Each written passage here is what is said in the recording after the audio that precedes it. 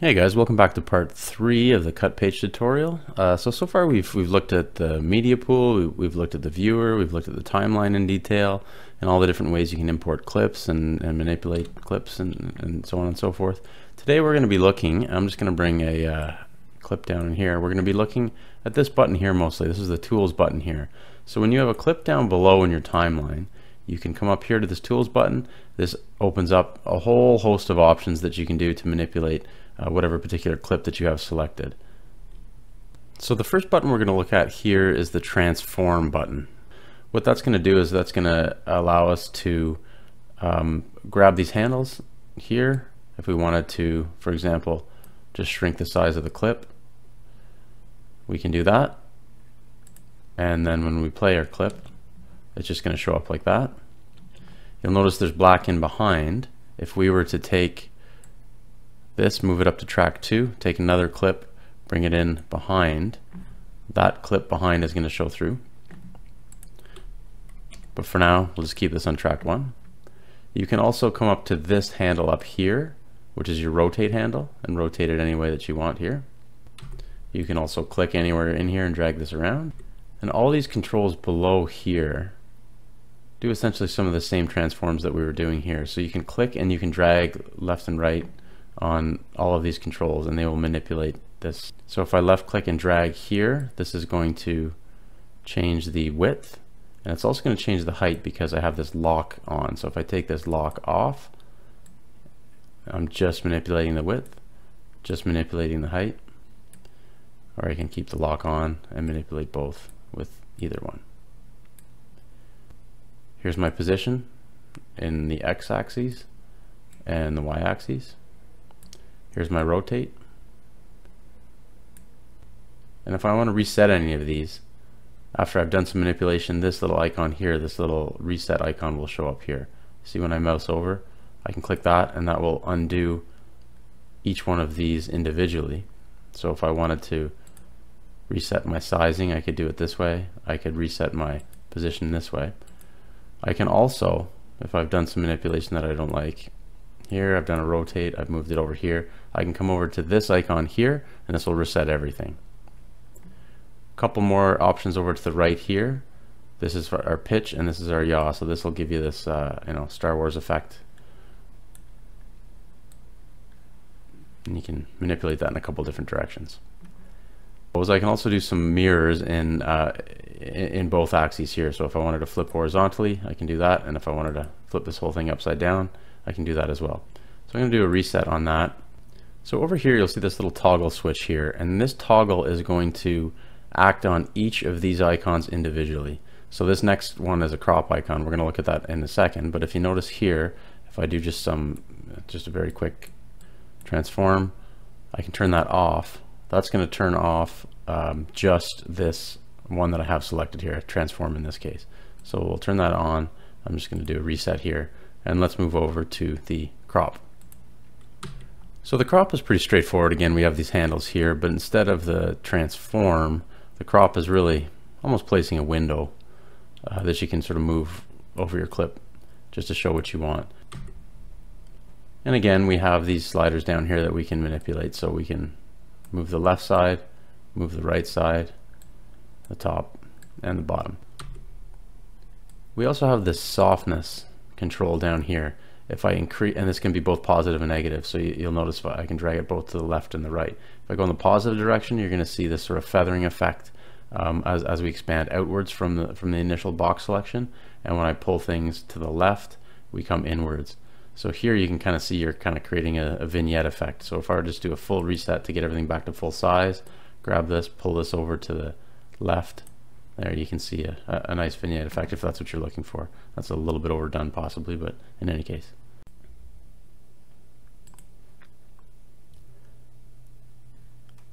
So the next control to take a look at is this audio button over here. I would suggest to ignore that. If you want to do any audio stuff, go over to the Fairlight page. I've had some issues with this. It seems a little bit buggy. The idea really is, though, when you click on it, all it brings up is a volume slider for that particular clip. A lot of the times I just click on this and it doesn't do anything. This clip here doesn't even have any audio, and this slider seems to come up. So when you start to manipulate this slider, this little red guy up here, I think is trying to say that there's no audio for this clip. But in any case, a little bit buggy. I would suggest maybe just to avoid it. If I'm using it wrong, please let me know in the comments, and I'll update the description to show what I was doing wrong. So I'm going to delete this clip here. I'm going to bring in this clip of this lift, and we'll play that for a little bit. What I want to do is this clip is already kind of in slow motion. I want to increase the speed of the clip kind of halfway through. So I'm going to go up, and I'll pick just an arbitrary point in the clip. I'm going to split the clip. I'm going to select the second half of this clip. I'm going to come up to the speed control, click on that, and this interface here comes up.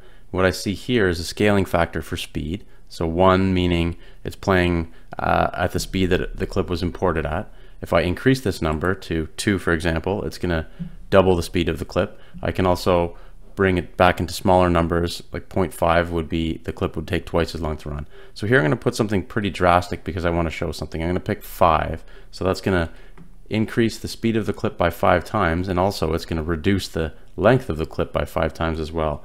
So let's watch this clip here sort of shrink down in size. There we go. One thing I want to notice here is this control over here is showing this is the time that this new clip is going to take here. So if you click in it, it kind of gives you a little bit of a tease that you can actually type numbers in here. It would be nice if you could say, I want this to be 10 seconds, and it would set up the scaling factor. It does not work that way though. And what I want to show now with a scaling factor of 5, I'm going to bring my playhead back a little bit here. And what I want you to notice is, once I play things, is watch how abrupt this transition is to go from slow motion to 5 times as fast. Let's take a look at that. So if you notice that in the viewer up here, I'll play that one more time. So that might not be really what you're going for, that really abrupt transition. So I've switched over to the manual, the DaVinci Resolve manual, and what I see here in the manual under the speed control is a number of these options here, which don't seem to show up on my version. I think there's some bugs that are happening with this control as well, because I have seen these pop up, and then whatever I've done since then, I can't seem to get them to show up again. So I think you can use this control for very basic speed manipulation, but if you want to do anything a little bit more serious, you probably want to head over to the edit page. So we're going to skip over this camera button for now. This is worthy of a video on its own, so I don't want to get too much into the details there. So we're going to turn our attention over here to this dynamic zoom.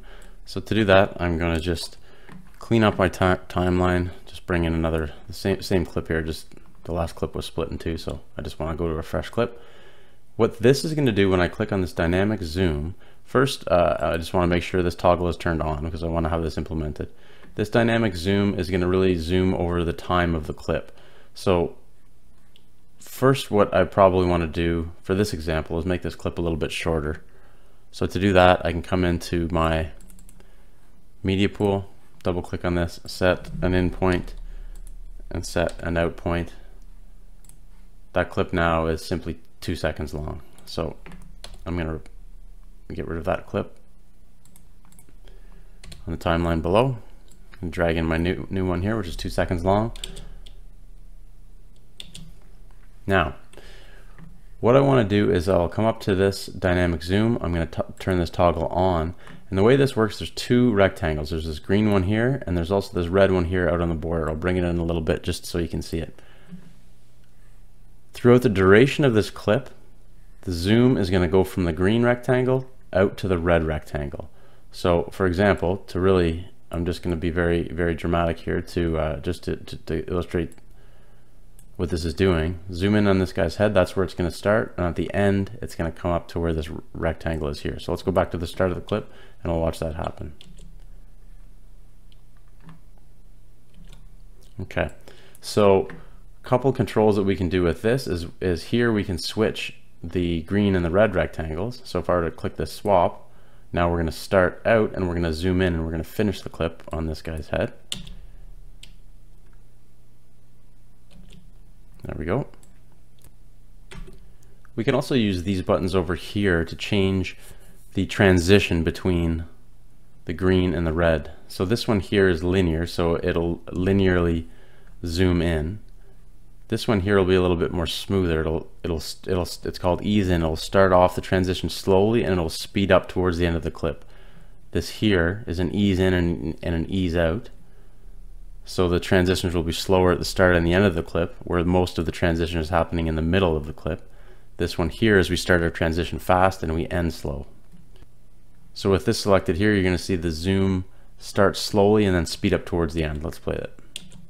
Slow, and then right towards the end it sort of snaps in. So you can play with those to play with your transition times. There's also over here a few different presets. So there's a zoom preset you can click on, and I'll play these just to show you what they do. So that's just a simple preset there. There's a pan preset to pan from, in this case, right to left. And again, I could use the swap control here if I wanted to change that pan from a right to left or left to right. Then there's this preset here to play, or to sort of slide from top right to bottom left.